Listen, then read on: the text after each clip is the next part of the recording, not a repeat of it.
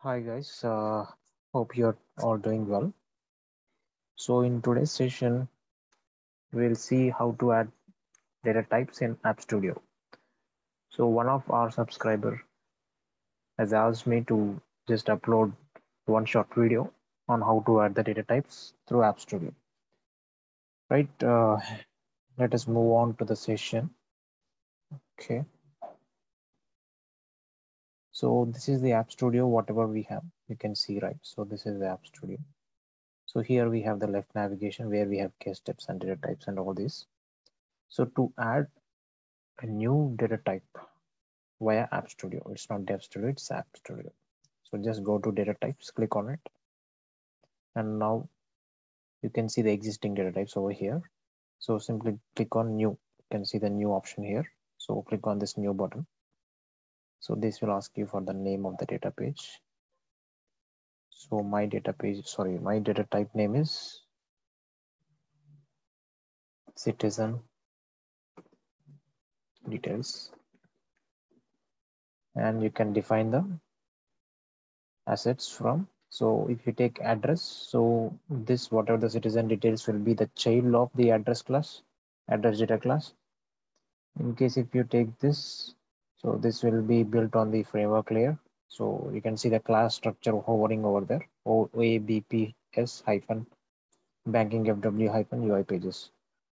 And if you take country, so citizen details will be the child of country's data class. So like this, you have all the existing data classes. So in case if you take this implementation data class, then this will be a dedicated data class which Pega creates. Okay, so just select it as this class and choose now and click on next.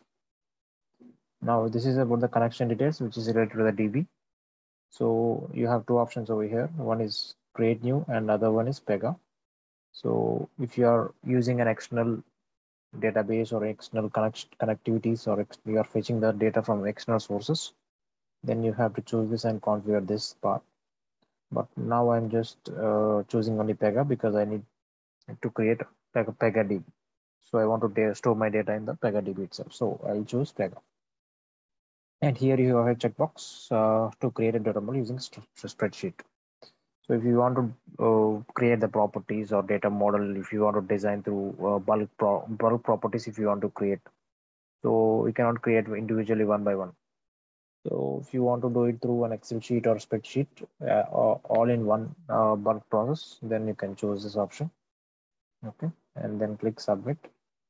So now this will create your data type. What is the data type is citizen details is the data type name. So just need to save it here. So this has created the data object. So in App Studio, data type is nothing but it's a data object. Just save it and click on the data types. Now we can actually see whatever the data type that is created over here.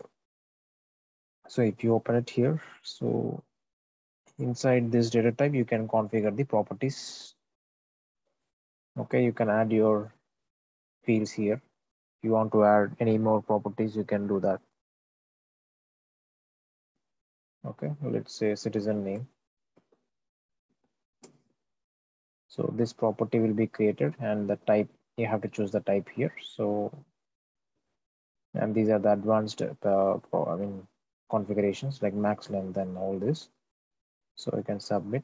So this will create this property in the citizen details class. Now just save it. So this is how we are going to create the data type. So if you go to the Dev Studio, so that will be the same, like whatever the data type that you have added, it will be created here, and the data class also as well. So you can see, refresh it.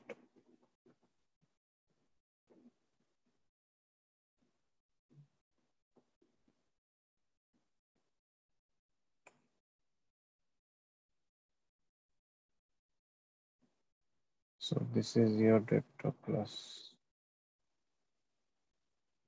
Okay. So So this is the citizen details class, and the property which you have created will be reflected in the data model category of the property. So it is a citizen name. So this is how you're going to add the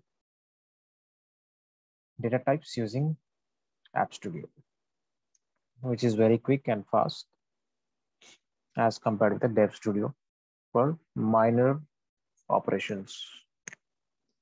That's it, guys. It's a short video. So this is one of the requests made by one of our subscribers. So I am just making this video. So thank you, guys. Thank you.